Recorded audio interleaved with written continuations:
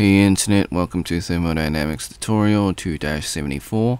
We have a wind turbine rotating at 15 RPM under a steady wind speed, and the turbine has a mass flow rate of 42,000 kilograms per second. The tip velocity of the turbine is 250 kilometers per hour. It generates 180 kilowatt power. We need to find the average velocity of the air and the efficiency of the turbine. The density of the air is 1.31 kilograms per meter cubed. We assume the turbine to be operating steadily. Okay, so to find the average velocity of the air, step 1, we need to find the diameter of the blade and the area of the blade.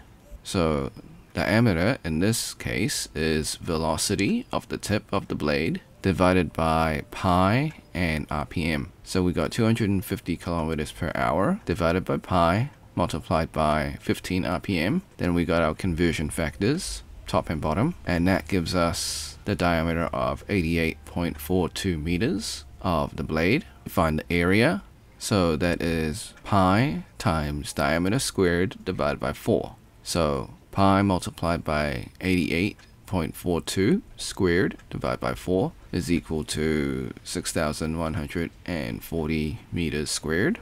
Now that we have our area, we can find our velocity, which is mass flow rate divided by density multiplied by area. So m dot divided by rho multiplied by area, which is equal to 42,000 kilograms per second divided by 1.31 kilograms per meter cube multiplied by 6,140 meters squared, which gives us 5.23 meters per second, and that is the average velocity of the air. Now next we need to find the efficiency of the turbine.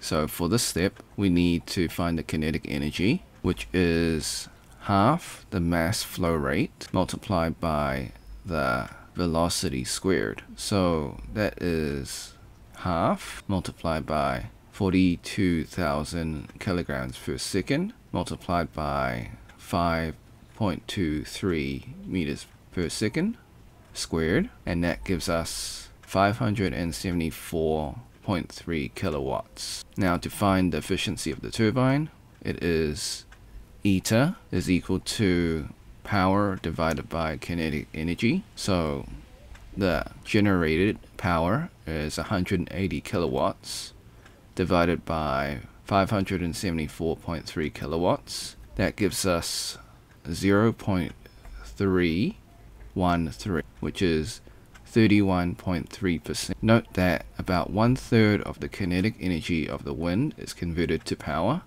by the wind turbine, which is typical for actual turbines. Disclaimer, the method is correct, but I do make calculation mistakes. I encourage you to solve it yourself and see if you get the same answer. Thanks for watching. Hope you had a great day. Be sure to like, subscribe, share with your friends, ring the bell, turn on all notifications. Leave a comment below if this was helpful. Until next time, see ya.